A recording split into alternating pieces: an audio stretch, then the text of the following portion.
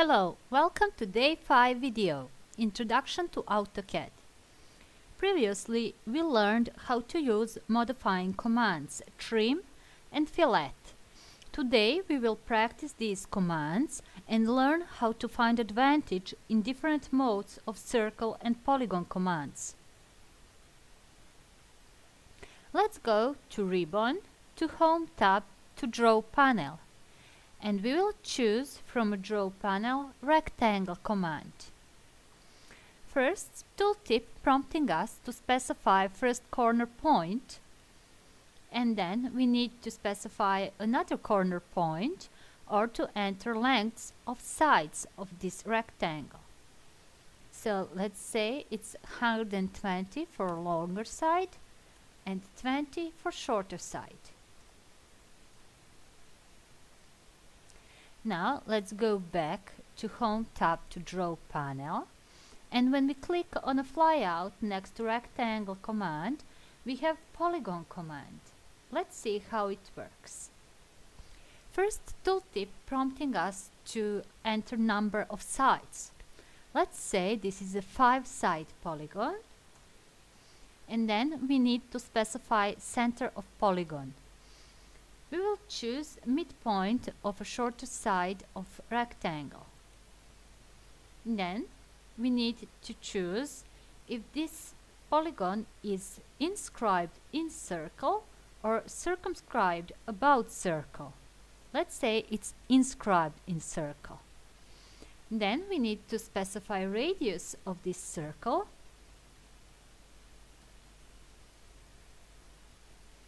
Let's do it once again.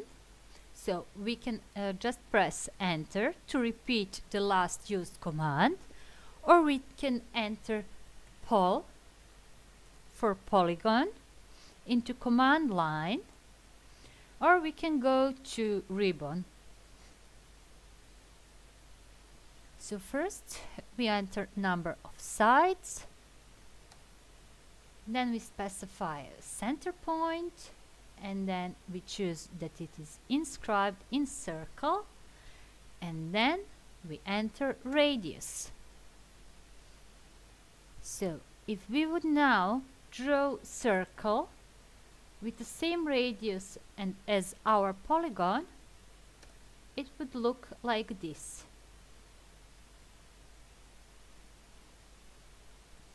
Let's see how other mode works. So we type pol for polygon, we enter number of sides, let's say 6 now, then we need to specify center point, then choose circumscribed about circle, and then we specify radius.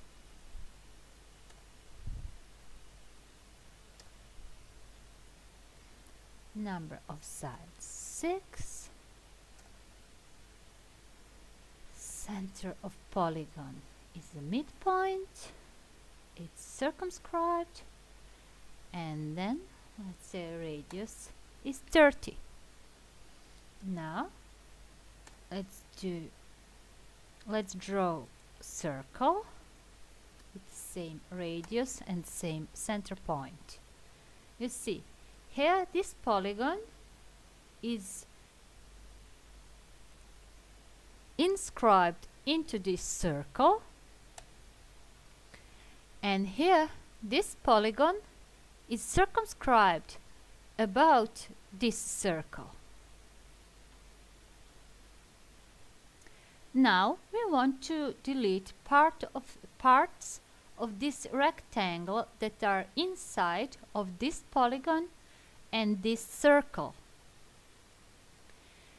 If we use delete command, we will have to delete whole object, all rectangle, circle, polygon, whichever object, but whole one. You can't delete part of object with delete command. That's why we are using trim command. When we enter TR for trim into command line, tooltip prompting us to select objects. We choosing object that we want to trim, and we choosing intersecting objects like limits for our trim command. Then we press enter, and then we need to choose parts of object that we want to delete.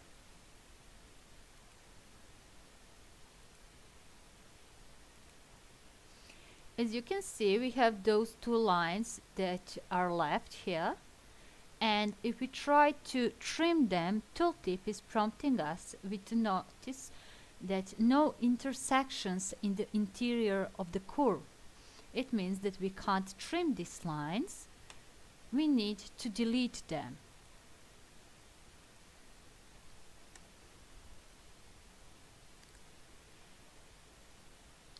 Let's remember now how to make round corners here from this line and this circle, and from this the same line and this polygon. We're rounding circles with fillet command by radius. Let's say radius is 10. Now we select first object, and if we try to choose circle for the second object, it says cannot fillet between these two entities.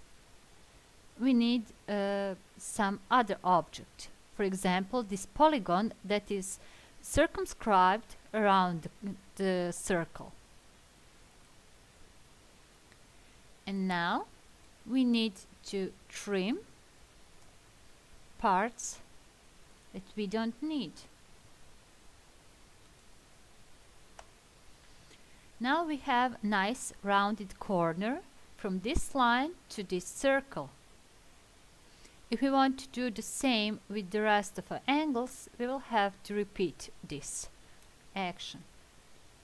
So polygon, number of sides, specify center point, circumscribe about circle, and then radius. We're accessing fillet command again.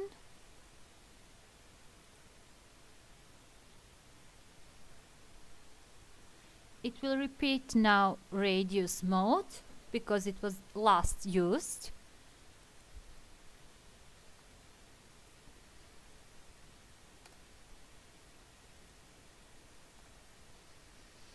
And we delete the rest of our polygon. Nice. Now let's see the other way how to round angle between line and circle by using advantage of different modes of circle command. Let's enter circle command.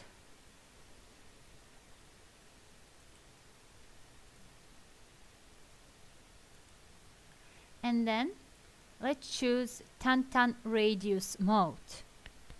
Then we specify first tangent, this line, other tangent, this circle, and then enter radius. There we have radius 10. There we have circle with radius 10 that is tangented to this line and this circle. Now we zoom in, select these objects and trim parts of these objects that we don't want on our drawing.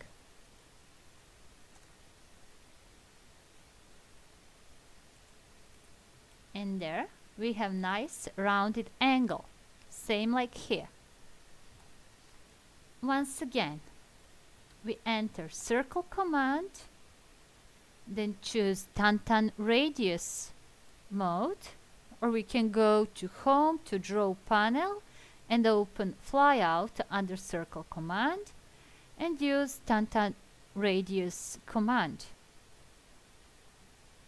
Then we specify first tangent and second tangent and then enter radius. Now only it's left to trim parts that we are not needed.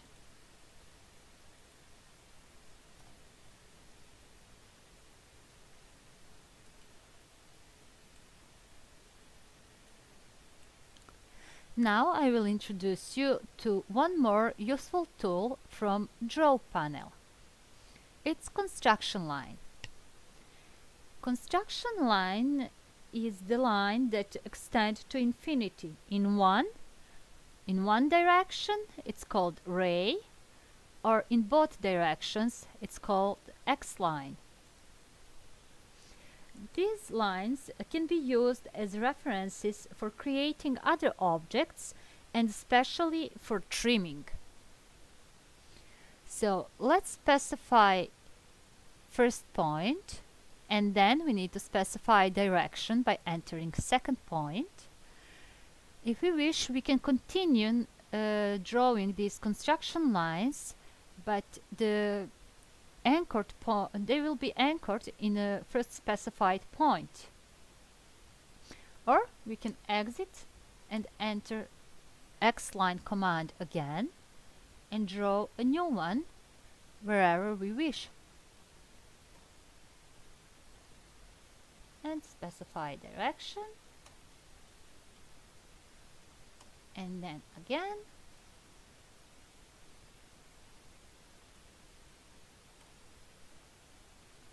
and vertical direction. Now here we have three construction lines that will help us to draw object inside of this object.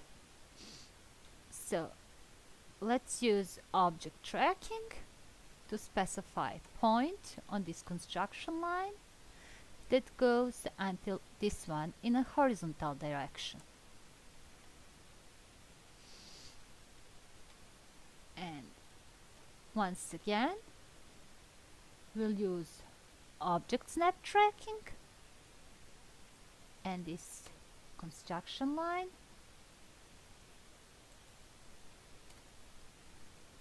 and these construction lines we usually delete on the end of our drawing when they are not needed anymore. Now we have these two parallel lines on certain distances from each other. Now we will join these lines by using fillet command and radius mode. As you can see, in two parallel lines you can join together with rounded side by fillet command, or you can round it as well by using circle command. Let's enter circle, and then we will choose 2-point mode. So first endpoint and second endpoint. And now we need trim command to delete part of a circle that is not needed.